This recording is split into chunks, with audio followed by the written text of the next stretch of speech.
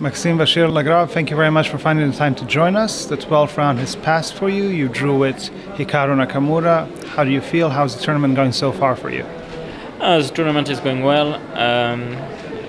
I had a really difficult time to get into rhythm in the first day, and I was in trouble in most of my games.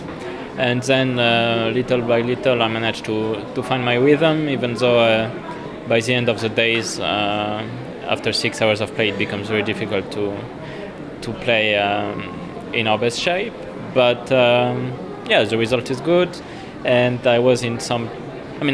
I had a great position against Magnus in the one. Yeah, I wanted to ask about that, the Carlsen game. How do you feel about that? Yeah, so I had a great position against Magnus, but then I let him back into the game, and after a couple of moves, I was in under big pressure. I managed to hold, but I was not very optimistic during the game. It was a bit of a miracle then to make a draw. But of course, this way is in solid, and of course it will be hard to catch up with him.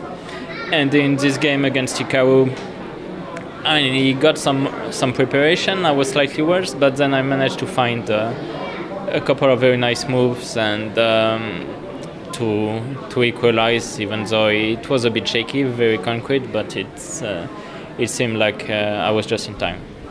We're now in the final period of this rapid. Apart from yourself, obviously, who do you see as the most likely people to be at the top?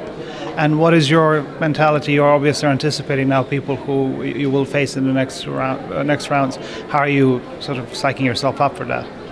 No, by now the fairy tales stories are over. For instance, Elias Mirin was playing fantastic chess in the first day. But now it's all the regulars are back on the top boards. You see Magnus playing against Levon. Of course, there are two big contenders for first place, Hikaru as well. There's Wang Kao, who always played well in rapid. There's Lenier also, who is a great rapid player. Sasha Guishuk had a slow start, but now he's back on the top board. So, it's anybody's pick right now.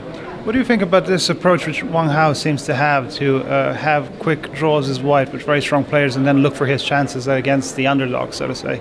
No, I think he was just tired yesterday. Generally, he doesn't like to do that so much, but here I think he was just tired in the last two games and decided to make quick draws, not to spoil his ranking, not to spoil his chances, but yeah, it depends, of course, on your mood and your shape. I can totally understand what he did, but yeah, I wouldn't have done that. And finally, it's you have little time between the rounds. How do you rest? What do you do to psych yourself up and to get some energy? Yeah, I brought my phone and I brought my headphones. So I'm mostly listening to music, trying to get me into shape. Of course, sometimes I get some talks with some other players. Sadly, we not have many French players, but we have Pauline, who's playing in the women's section. So, of course, if I see her, I will talk to her and cheer ourselves a bit, and otherwise, get some talks, casual talks, because there are many people that I don't see often, that I see maybe only this time in the year, and otherwise, just trying to stay fresh, to stay focused, so listening to some music and staying a bit away from all the action. Well, it's very difficult to stay away from the action here. There are a lot of fans here asking for autographs. Yeah. Do you enjoy that, or do you struggle with that? How do you feel about that? No, sorry, I said it was the last question, but you just gave us a slugwood. No, it's fine. I'm always happy to give autographs to or selfies to whoever asks, because it's part of.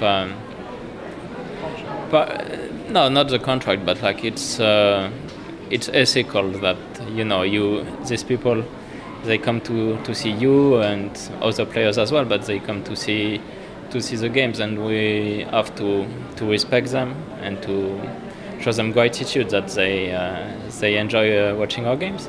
But of course, whenever I seek for some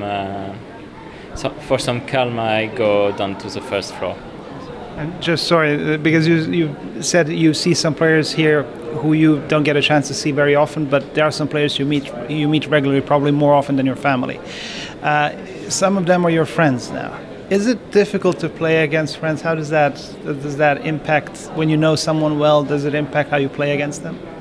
I don't think so. I think we